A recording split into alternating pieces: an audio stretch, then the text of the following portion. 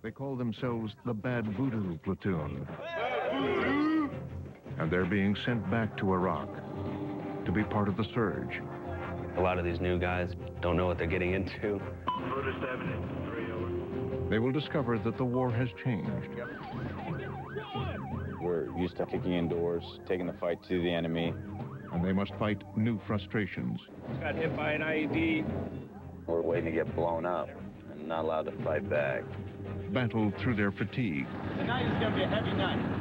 We're just running ourselves into the ground. Dear Heavenly Father. And conquer their fears. Lord, we come to you to watch over us in all these convoys.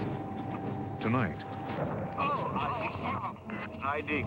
The inside story of Bad Voodoo's war.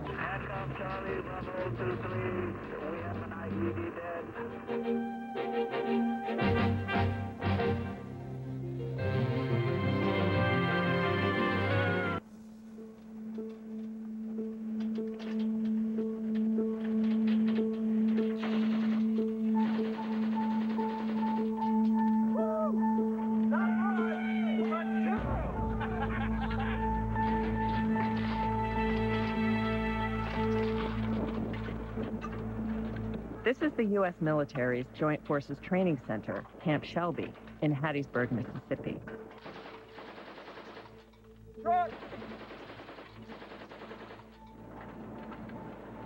I came here to meet a platoon of National Guard soldiers who are getting ready to be deployed to Iraq. P-jab, 1, right? Power cross, 2. 3 is going to be a hook. The first person I met was the acting platoon leader, Sergeant Toby Nunn. And then sprawl, you get down. And then you get back up. The whole time you run in place. The platoon sergeant is the father figure. I'm responsible for the care and welfare of, the 30 guys underneath me. 1, 2, sprawl. 1. It's May 2007. 1, 2.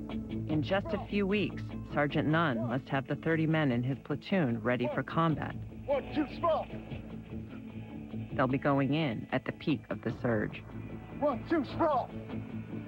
This is going to be my 3rd real combat deployment, my 9th overall deployment. Get him up. But I never thought of myself as a warrior. I'm just a kid from the bush up in Canada. I grew up in a large logging center. I'm a little guy. I wanted to do something with my mind more than with my hands. So I came to the United States hoping to get a little break on college.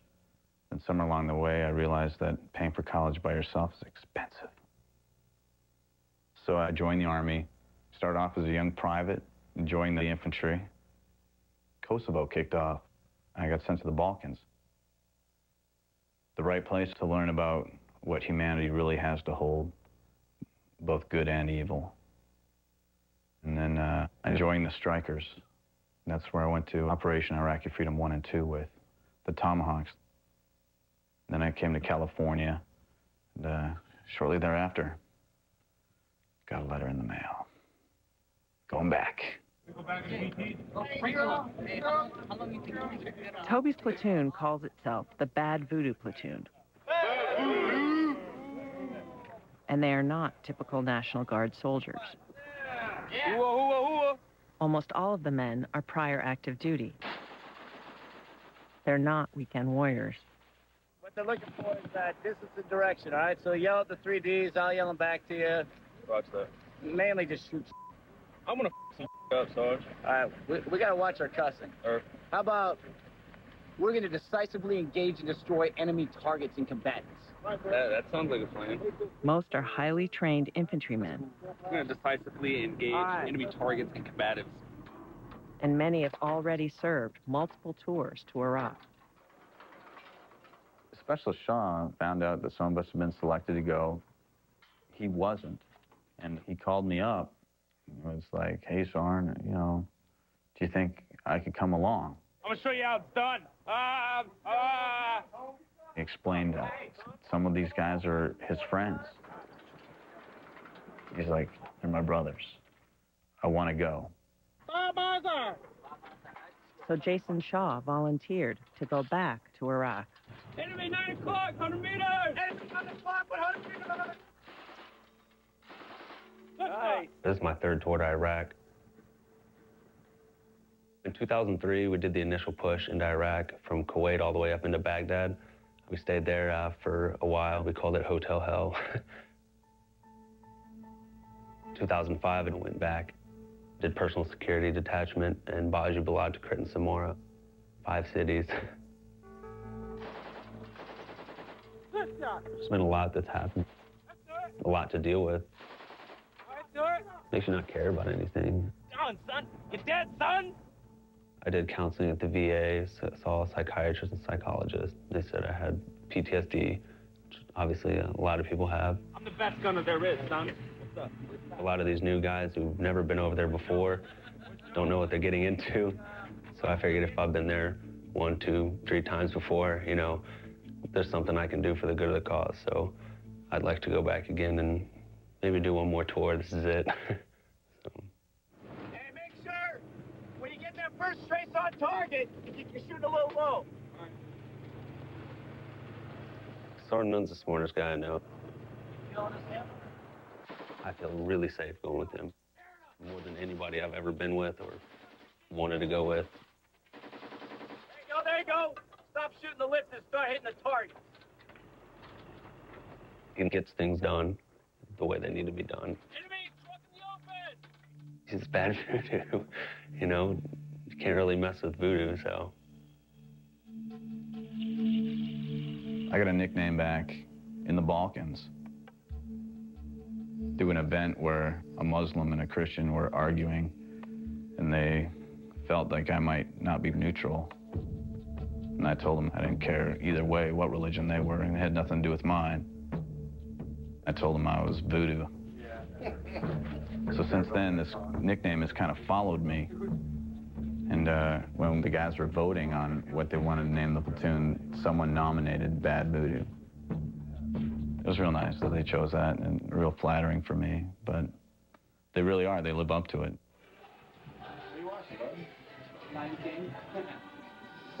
Visitors, Mr. Kidd, so I have to watch live. It's kind of hard not to care about these guys. I got this wonderful family, 32 guys. Come on, honey, let's go. Get safety briefing. Got a safety briefing. No drinking. I'm excited to be part of their experience, but I'm also a little disappointed that that's coming at the expense of my own family. Get in there, Jeffrey. Oh. Toby's family back in California was growing just as he was being sent to Iraq. His wife, Reagan, was 4 months pregnant. What's in there? Baby. You know, there's a lot of excitement with that. You know, I feel like I'm being negligent in my duties. Last time I came back, my son, he asked me not to go anymore. How's that? Not bad. You got up there pretty quick. Told me, I'm right here, focus. We got stuff to do. So I was like, right, you are my focus, and I will stay right here. And then I made a liar out of myself. You need to be humble, that's all it's about. When my son was just a baby, I got a tickle me elmo. This is how I rolled last time. Great. That is my little piece of home. That little Elmo's been in more countries than the majority of guys in the platoon can spell.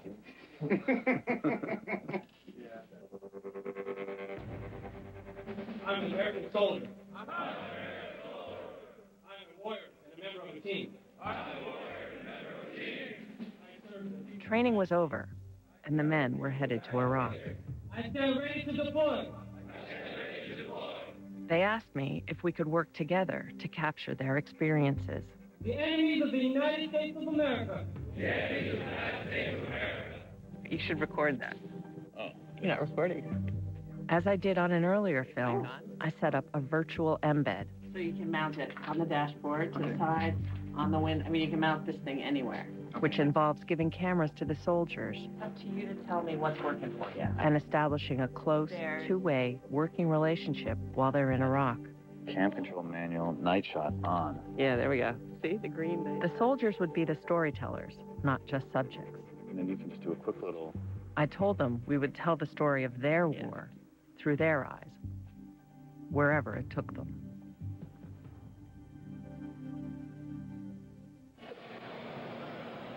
There it is. The silver and white bird of destiny. Tell me about your going away at the first time on block leave. Block leave, by the way, is when you get to go home before you go overseas. We got to spend 9 days at home. So did Veronica come down and spend time with you?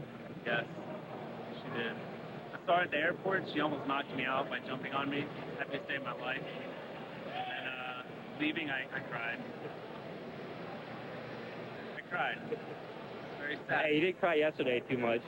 I actually did. Oh, you did? And went beside the building because y'all went outside. Are you serious? Is that what you went outside? Yeah, dude, I was upset. It's hard. It's the hardest deployment I've ever had to do.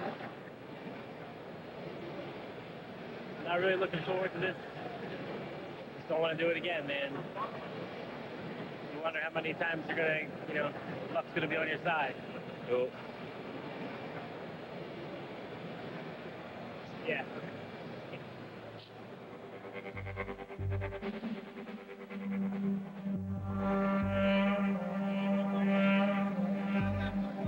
It's an awesome responsibility that I'm being charged with. I got 30 guys. The smallest thing that ever happens, it's gonna be hard.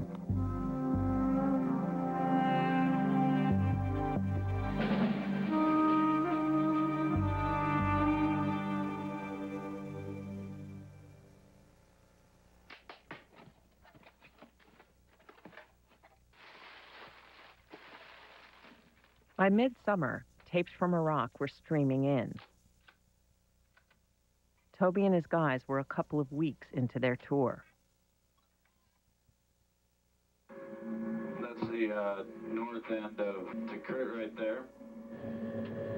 And they had their cameras up and running. Saddam Hussein's hometown.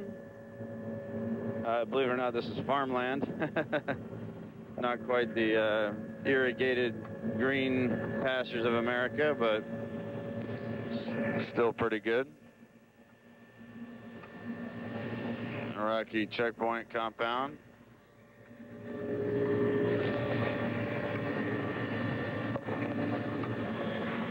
There's my dash cam, which is filming me inside the cab. There's my POV cam, filming the road in front of me.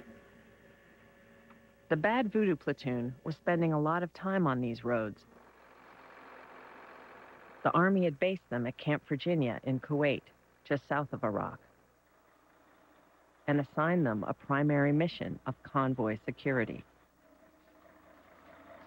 The mission of our platoon is to secure military and non-military elements to go into Iraq.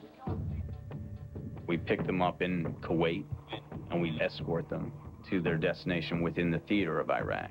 All right, so here we are, getting ready to cross the border, leaving the wire. Wherever that equipment, personnel need to go, that's where we take it. Today we're taking a convoy of tankers. The surge has brought so many forces and so much equipment back into the theater. It takes a lot to get it to where it needs to be. Roger, on BFD, looks like there's a southbound convoy coming down. Over.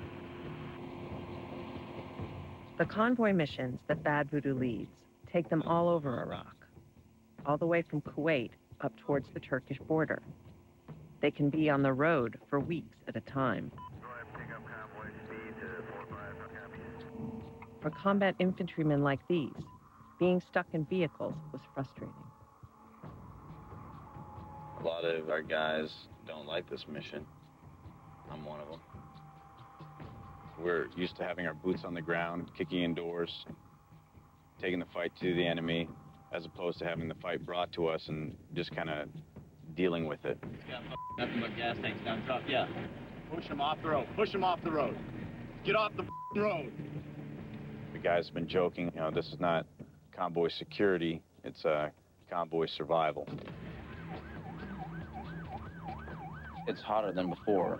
Get on the hard ball, get on the hard ball. Slow down, slow down, slow down. We're taking a lot more action. We're being attacked more. God, The focus of the enemy is to shut down some of these logistical lines. oh, it's blowing, it's blowing. Hey, come here, okay, pull his vehicle back, pull his vehicle back. And it doesn't take much to slow us down. We're very limited by our avenues of movement. The government that is within, Iraq itself has been able to dictate things to us that we don't have the freedom of movement that we had before when, we were calling the shots. Among the Iraqis the Bad Voodoo soldiers must work with are the police and highway patrol. The roads that they travel every day are strewn with checkpoints, manned by Iraqis. Toby and his men count on these Iraqis to help keep them safe. We're from Bravo Company 160th. We're a small element that represents a large element. And, we're here to have this dialogue so that, we can better the relationship. Well, I told myself last time I wanted to train the Iraqis the best that I possibly could because it was my ticket home.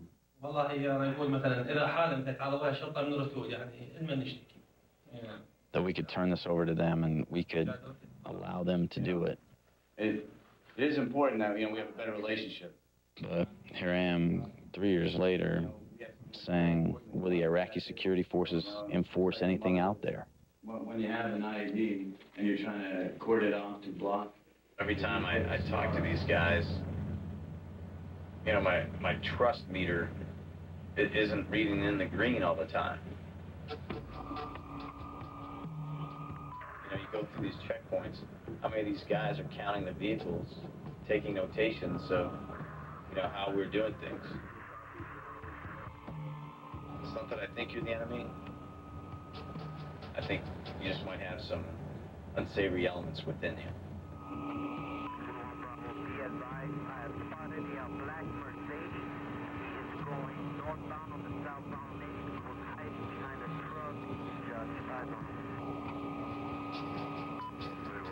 It's a different military climate.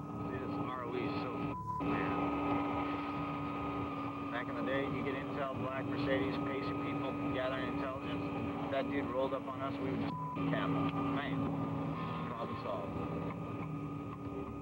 We're rolling around in armored vehicles, waiting to get blown up, and not allowed to fight back. We're here to do a job, and we just want to do it. And when we're getting blown up and they're not doing anything about it, it kind of asses us up.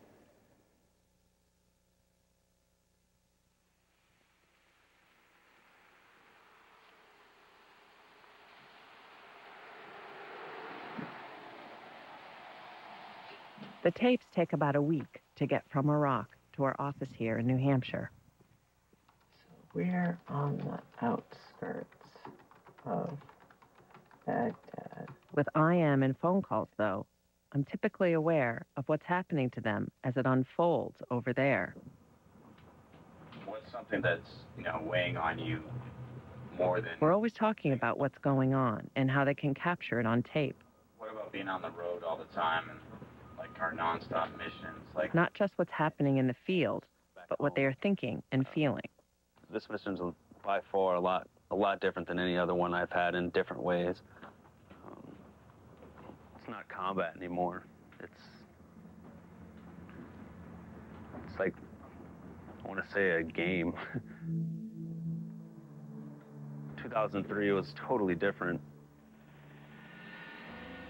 Just received some of these pictures. This shows the height of the combat. 2003 was all out. You saw on the news, combat. Again, we have some fresh pictures of the fighting for the Baghdad airport. During the invasion of Iraq, Jason Shaw was part of the battle for the Baghdad airport. The hangars that they had to take one by one. Our Bradley got hit by a tank over there. But it is clear this is about as much activity as we have seen. So we pulled out the javelin gunners and we started getting shot at by the tanks from both sides of the overpass. And we blew up all three. For his actions, Shaw was awarded the Silver Star, the military's third highest award for valor. I just turned 18. I'm 22 now, so was young.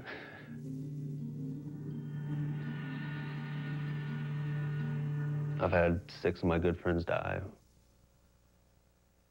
One of my really good friends passed away, had a baby about 3 months before he died, and got to see her once. And now I'm Uncle Jason, so I moved to California just to pretty much help out and try to get everything back together. So I don't want to have to go through that again. It's really hard to deal with, so it's not going to happen this time. I won't let it happen this time.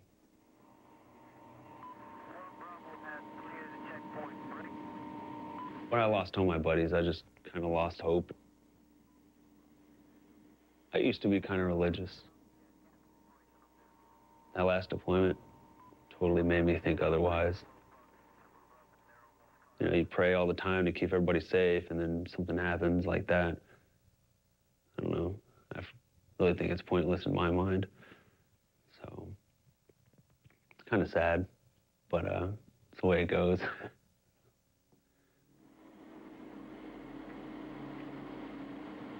Everybody else has noticed a big change in my personality.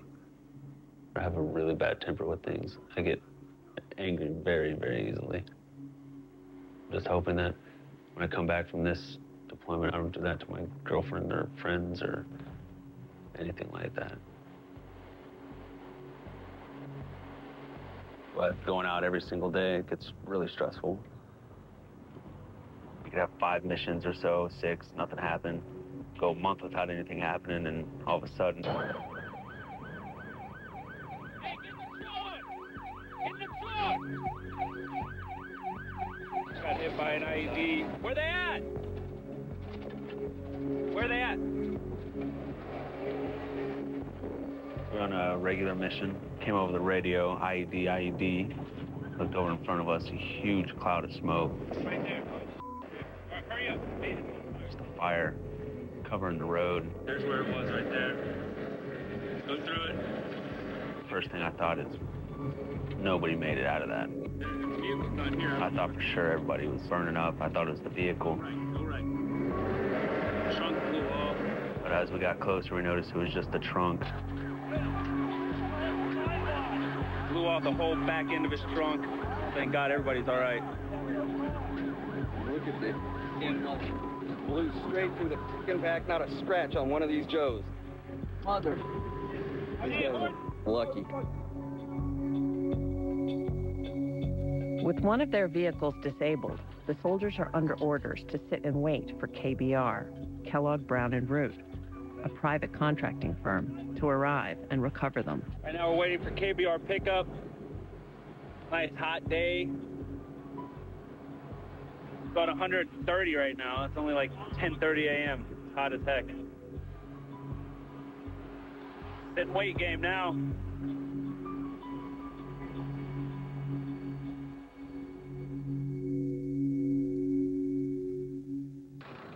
We've been here now 8.5 hours. KBR has still not shown up, so we took it on our own selves to get ourselves out of here. After 8.5 hours of standing out here in the sun, it's now almost dark. They had waited all day for KBR until a passing U.S. military convoy came to their rescue. Luckily, this convoy came by, it's helping us out.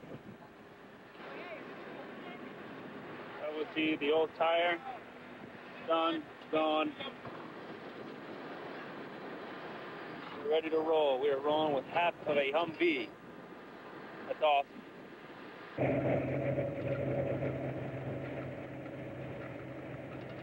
It's a pretty scary day.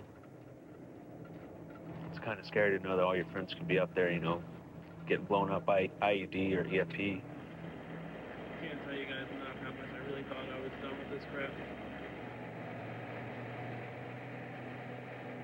I was the sucker that came back. It's really scary not knowing what's going on. So, you know, take every day like it's your last and try to make it as it is.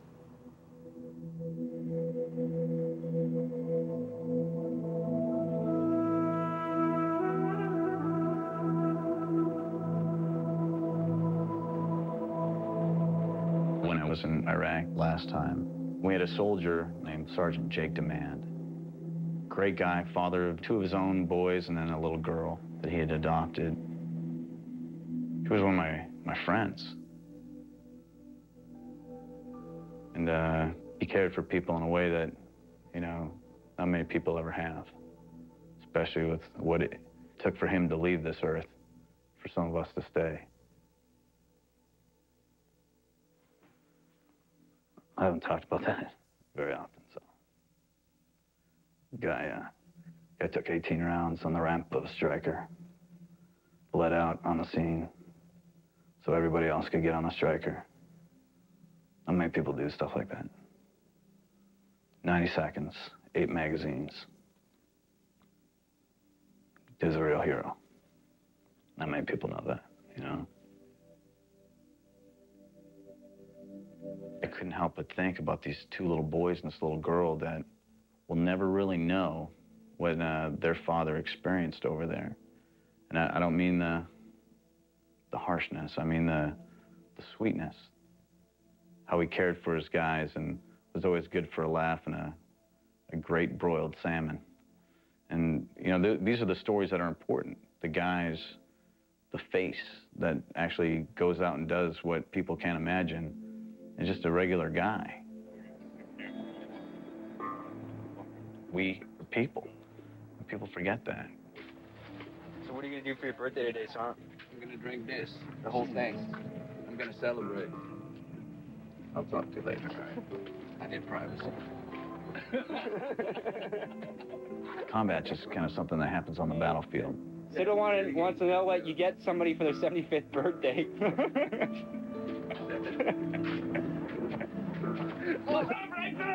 The fellowship with the other guys, that's really what the experience is. Happy birthday. I came back just for your birthday. Whatever, dude. I'm worried about you. You'll never find friends like you've been to war with. This is you last night. Let me have a drink. You guys are left me, so I'm not gonna go to jail without you guys. I hate you guys.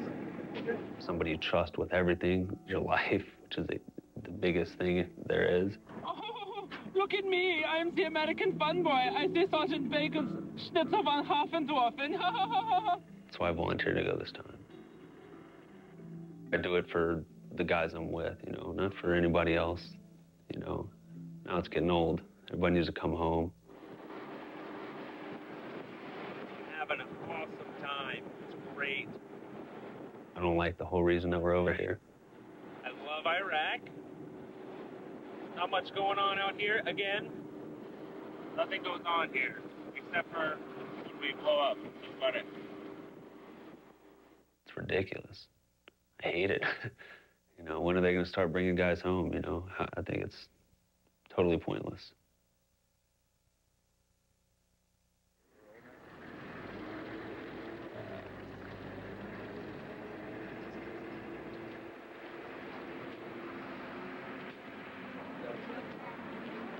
As the weeks and months rolled on, it became obvious how much the grind of their mission was wearing down Toby and his men.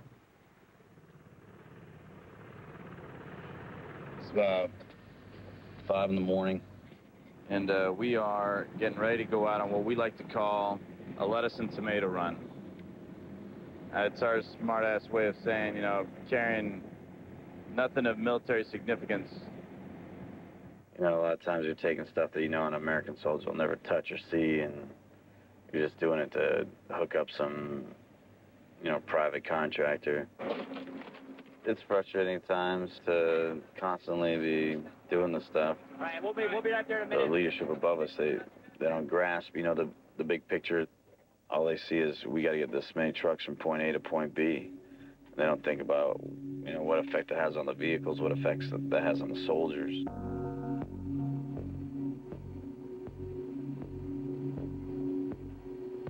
You're driving on the road for hours and hours and hours and days.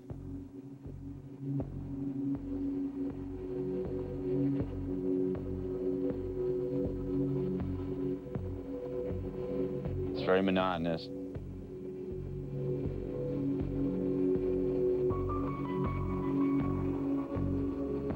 You try to be hyper-aware. Hey, tell your tail gun truck and advise advise the rest of your gun trucks that black Mercedes pulled in the southbound lane and has been kind of following us up a little bit. And we're going to battle hand them off to you so you can maintain eyes on. Constantly looking at every possible little thing.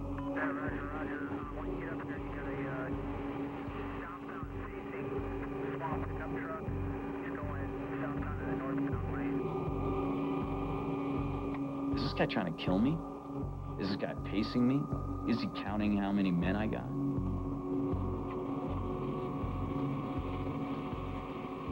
There's that white Toyota truck.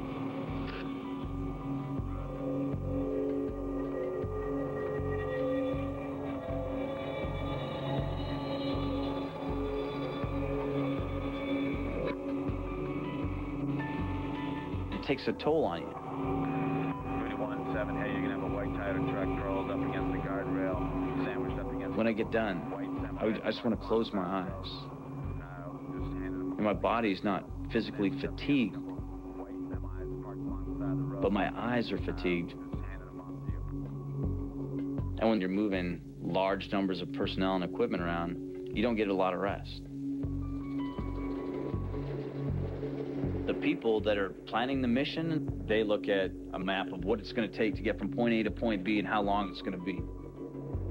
But they don't take in consideration what could happen on the road. It was clear what was making Bad Voodoo's mission so long. Attacks like this one at a base in Kirkuk, where the convoy was briefly resting and refueling, could keep them trapped in place for hours. It's code red right now. As soon as we were leaving the tent, an explosion went off, which means probably indirect fire, and then the alarms went off. Code red means everyone needs to get inside and take cover. Unless it goes down to yellow, then we're not going to be leaving. Alarm black. Alarm black. It's getting worse. What should take a couple of hours ends up being an entire day. So we eat when we can, sleep when we can, drink fluids by the gallon, and hope to stay awake. There's a challenge, though, to drinking fluids by the gallon. Guys come down with urinary tract infections because they've been holding it in for so long. Kidney stones because they've been drinking too much Red Bull.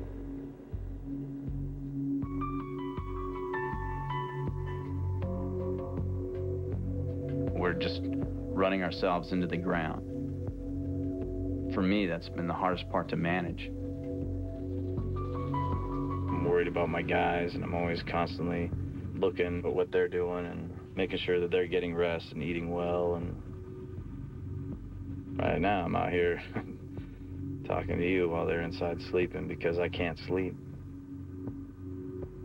Can't rest, you know. This time is a lot different for me. You know, last time I had a battle, a guy I could look to and share and confide in, and this time I got you, I guess, my camera. Folks at home, maybe you'll understand, but I won't feel your compassion and sympathy and empathy.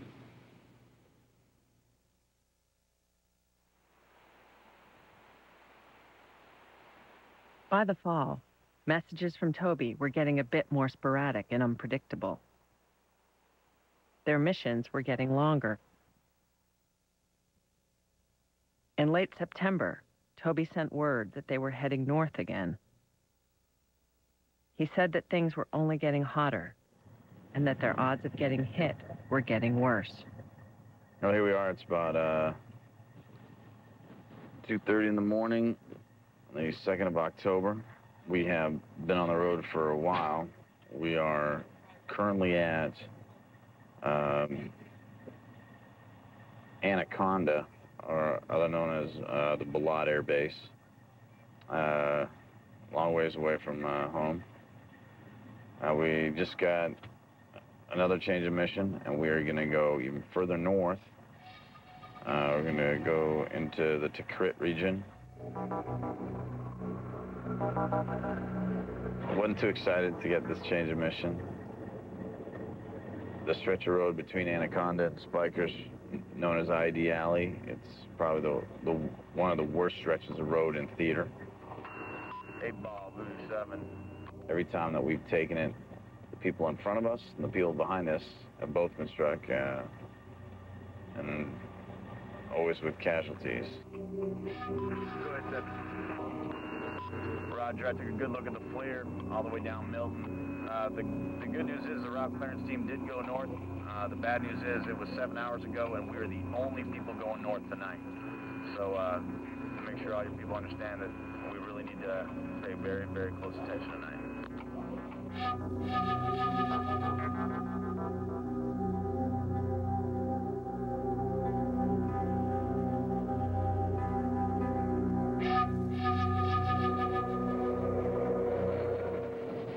Well, here we are. It's about 1:30 in the morning. We're all the way into Crete right now. We'll be leaving here in a little bit, and it looks like we're going to be going this route alone again. 8-ball, Blue 7. Who's Rev driving for?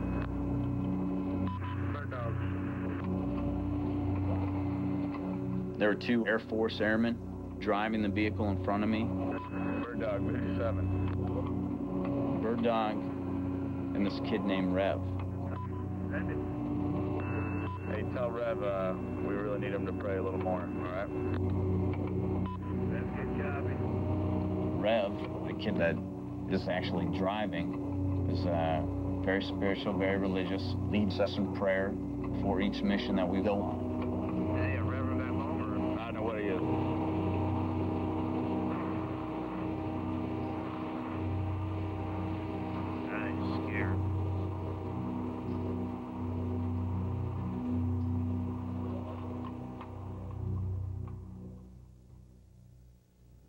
Here we are, it's 4:30 in the afternoon.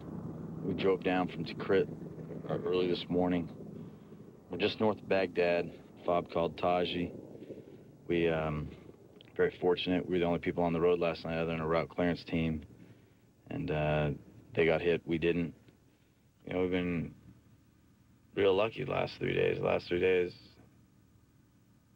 you know, I'm mentally and emotionally prepared for the worst. So when we got into our tents, you know, this morning, I just, you know, I don't want to show too much emotion in front of the guys, but I just, like, I go hug each one of them and be like, ah, made it, you know.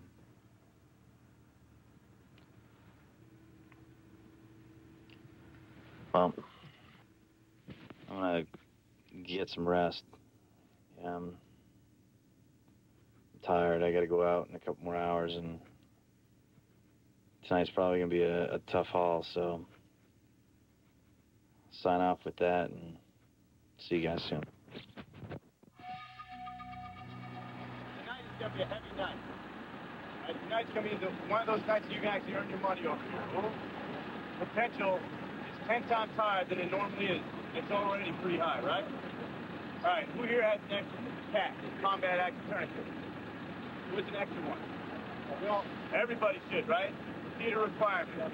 All right, you got one in your eye pack, you have an extra. Go ahead and take that extra one out now and put it on your door side appendage. Put it on your leg, all right?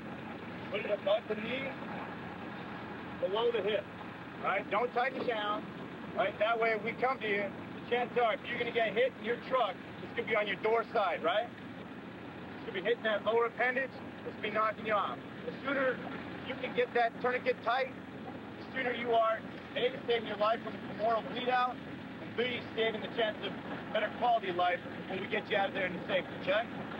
Right, I'm not saying this to scare you guys, I'm just trying to keep it real with you. All right? All right, come on in. James and the fellow brother. Dear Heavenly Father, Lord, we come to you this evening, especially tonight, to watch over us in all these convoys, no matter where they travel, to watch over us. We ask you to keep your hand over us. Keep us protected. Keep us awake. Don't let us get complacent. Keep our eyes out there. Let us see everything that you see. Lord, give you strength to the C2s and the gun trucks, for everything they do is good. And all good comes from you. Lord, we ask you to be with us as we travel these roads and as we push up north. Lord, we ask you just to keep your kind hand over our families back home. Make sure they know that we're okay, and just to keep their worries away. Just wash them away, Lord. And we ask you just to keep over us, Lord. In most heavenly name we pray. Amen. Amen.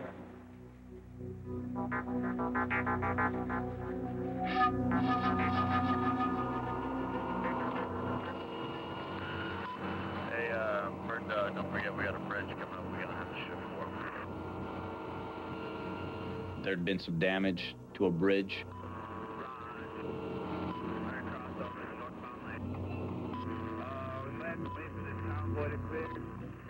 We had a temporary bridge in place, but we only had it over one lane. We had to share the northbound lane. We were southbound. Let's see what we got here. A group passed in the opposite direction, and we waited for them to come over. Bird dog, you see that median? Rod, it's looking a little steep, but we have to take it. We jumped over to the northbound lane.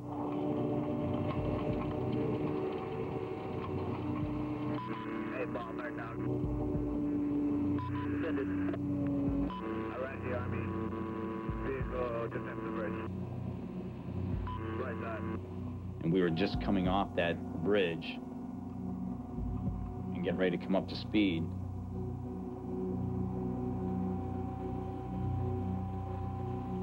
When ID. We have an ID dead. LBC. Let's go. Slow down. Bird dog, give me a standing. Pull up left. Voodoo 7, Bird dog. ID left. Can you roll too? Negative. We're just right now. This is not rolling. I can't see. the smoke was heavy, the vehicle was burning. We have an IED dead. Hey, boss, Bird dog. Look for secondary. Stop. Look for secondary. Viper 6-1, this is Bravo 27 Golf. Be advised, I just had an IED dead. I'm about 10 meters short of the 3-2 Alpha. 7, this is 1 Alpha. I'm coming up on your 6. Roger. See if you can go right. Bravo, this is Viper. Understood. You and I. 1 Alpha trying to believe I witnessed it. You need medevac support at this time. Negative, not at this time. We have no injuries to report. Bird Dog and Rev, they made it through, luckily. But how am I looking to the right? It went off right underneath them. Yeah, get the lights going again, Bird Dog, so we can advance. Blew the whole ass of their vehicle off. Alright, on the right where my goal light is the only thing that I don't see any wires coming from. It just kind of check it out from your angle. You're trying to figure out what's debris, shrapnel, what's not, because an ID is typically an initiator for a greater action. Bird Dog, get them lights back on that thing you're showing me on the bridge. It's to sucker us into another event. They're coming. What the is that? Be it a complex attack, a secondary device. Dude, keep looking at that and tell me what you think it is, bud. The biggest thing is you want to maintain that calm. I've got to look for them shooting as well as scan every inch of ground that I possibly can to find out if there is secondary devices. That looks like, I want to say like 2 PVC pipes sticking up. Yeah. They're about, does it look like 2 or 3 feet apart? Yeah, but what could it be? Hey, Voodoo 7, you still want the go lights on? Yeah, but I think that's a secondary.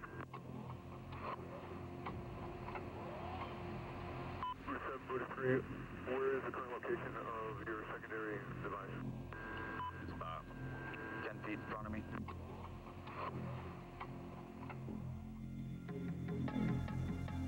They didn't just put one bomb, they put many. But we knew where they'd come from. The bomb had been placed in the road, in a pothole, and someone had just put that out. Bird Dog, you see that median? Because the time from that element coming northbound And us getting across that single-lane bridge going southbound was 10 to 15 minutes at the most.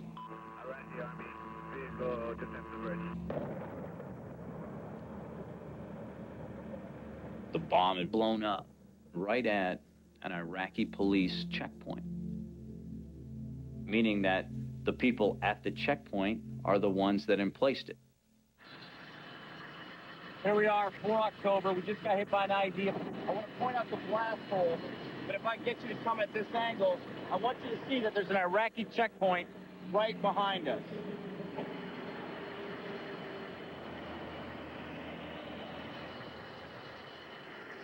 It's parts of an old artillery ground. They put shrapnel in the ground in this pothole. People don't understand what shrapnel really is. This is like a spearhead coming through you, coming at you at 50 miles an hour. And, you know, when it hits your vehicle in an explosion, you know, it just showers and sprays. It's like going through a hailstorm. That's probably the suckers right there that blew it up. The warrior in you is telling you, go over there and whack every single one of them. Engage them. Let them know that you know that they're the enemy. But then, you know, the leader and politician in you is saying, this is not going to help the cause. This is not it's not going to win their hearts and minds. You know, I understand. You know, this is their country. They don't want to see Sergeant Nunn and his Bad Voodoo wheels of death rolling through their backyard every day. I got it.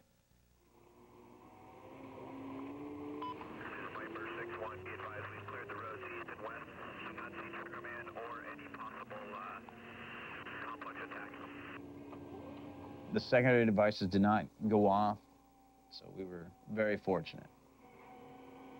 And, instead of shooting at the Iraqi checkpoint that blew us up, I gave them a little smile and a wave, and I even saluted them, you know, so that perhaps they knew that I knew. And it didn't work, so touche. I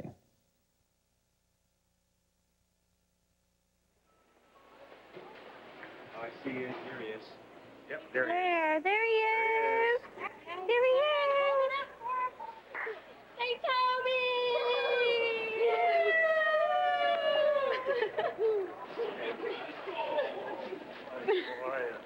In late October of 2007, Toby came home to California on a 15-day leave for the birth of his baby daughter.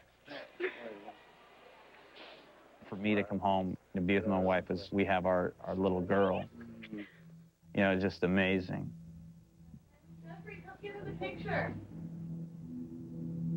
But in the days we spent filming him, Toby had a hard time relaxing. All this joy and, you know, overwhelming sensation is going to end abruptly because I have to go back. She just throw up a little bit. Too much of that Hey, I'm a baby. I'm going to do that. There is guilt. You know, I have 2 sons and a daughter here. I have 34 sons there. It's my little girl right here. It's my little baby girl. It's such a double-edged sword. Oh, you having a hard time with the milk there, wild child? It really pulls at you and separates you. Trying to flip that switch is very, very hard. Because they are still in danger. Huh? I'm still responsible. You know, and that's not going to end till everyone's back here. And it's over.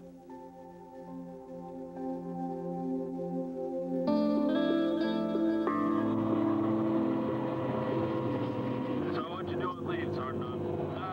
Well, you know, I hung out with the boys.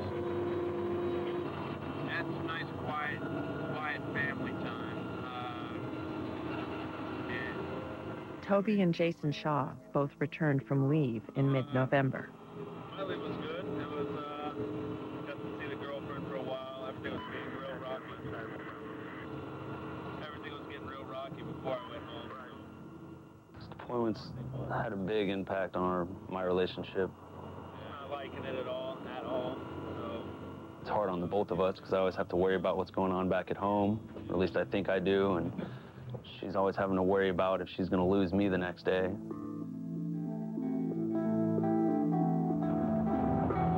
Everything's pretty much gone downhill. Right now we're not together anymore. We're trying to take a break and take it easy, and hopefully everything works out for the best.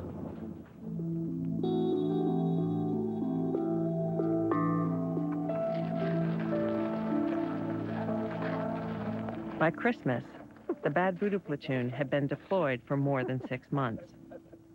All right, stockings, there should be one for everyone, right? Right now, we're at the halfway point.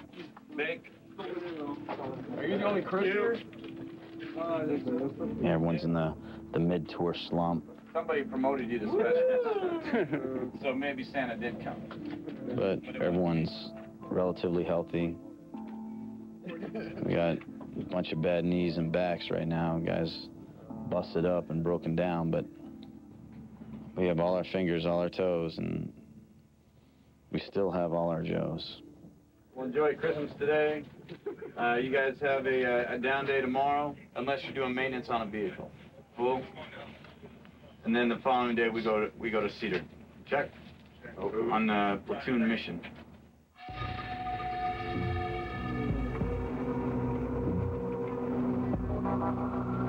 The men are still running convoy security missions throughout Iraq. I'm going lights out. Lights out. We got to get on the right-hand side. 3 to 4 meters. Still firing on me right now. Fire! Reload! Hamlin, get ammo up! Income Charlie, this is Bravo 211 Golf. We are receiving small arms fire north of checkpoint 22 Alpha. They are scheduled to return home this May.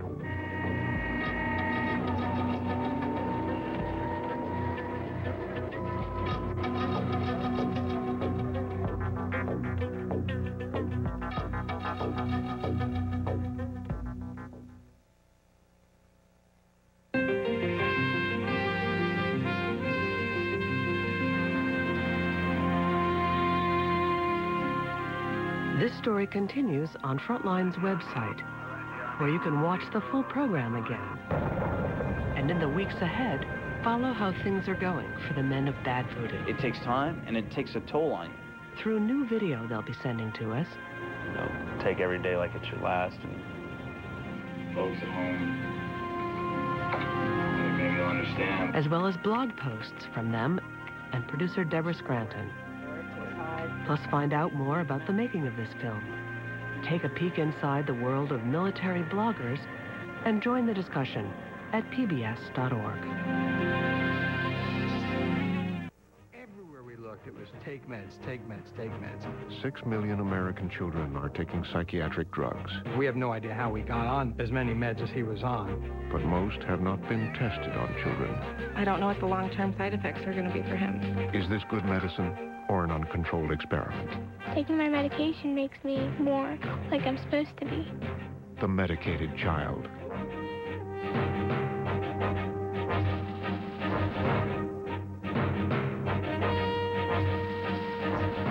To order Frontline's Bad Voodoo's War on DVD, call PBS Home Video at 1-800-PLAY-PBS or order online at shoppbs.